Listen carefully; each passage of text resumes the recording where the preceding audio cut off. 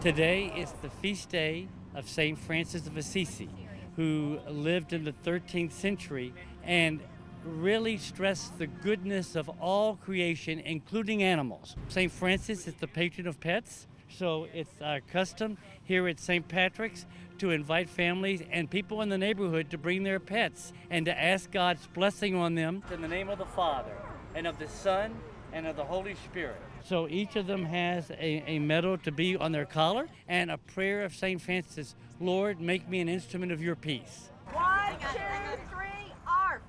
ARF! ARF!